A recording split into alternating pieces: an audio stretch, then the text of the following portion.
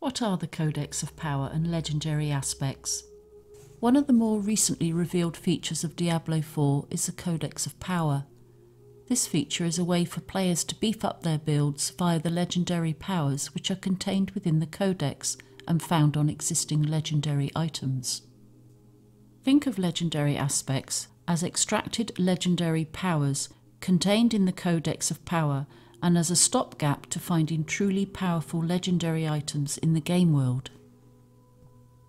The legendary aspects inside the Codex can be obtained by completing dungeons, but although aspects within the Codex are useful, it's important to note that aspects inside the Codex, when imprinted on an item, will always have the lowest roll value possible for that particular aspect. This is why aspects within the Codex are not ideal if you are looking for truly optimal legendary powers to imprint onto items. An important thing to bear in mind about aspects is that not all the aspects in the game can be found in dungeons, but some aspects can only be found in dungeons. To find them all, you are going to have to hunt them down and either play with the item they come with or extract the aspect power from the item to imprint onto another item.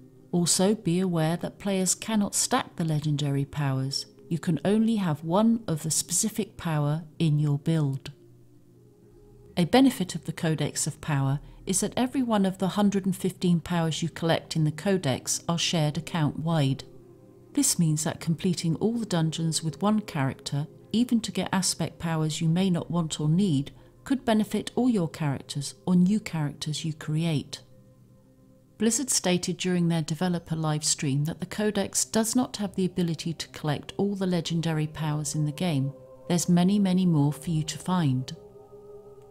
The Codex of Power and the legendary aspect system will not play a part in the economy, as legendary items are account bound, as are aspect powers stored in your Codex. Who is the occultist? The new occultist vendor is key to adding or removing aspects from your gear.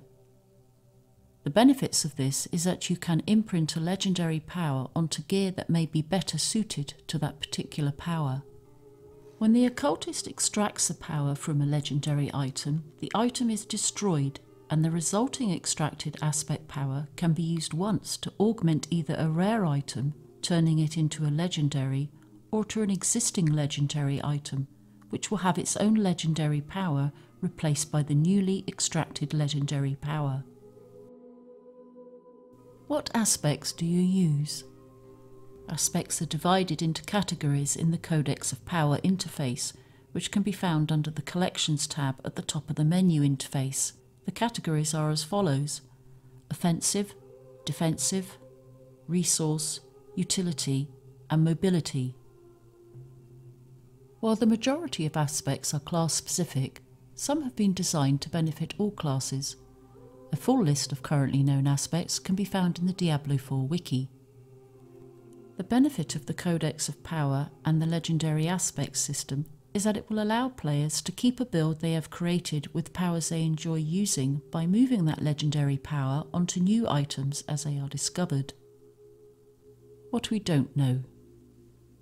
Blizzard has not stated how many of these legendary powers there will finally be in the game. All we know is there are 115 powers in the Codex when the game launches, with even more out in the world to discover. Also, during the developer livestream, Blizzard showed an aspect in the Codex. There was one that showed its location as undiscovered. It's not clear why this is listed as undiscovered or how a player can find its location. To sum up, the Codex of Power and the legendary aspects give players the opportunity to experiment with legendary powers and create builds that fit their playstyle.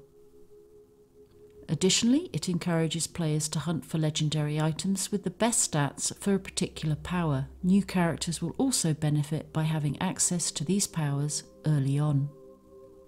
To be notified of our upcoming videos, please consider subscribing to the Pure Damage YouTube channel.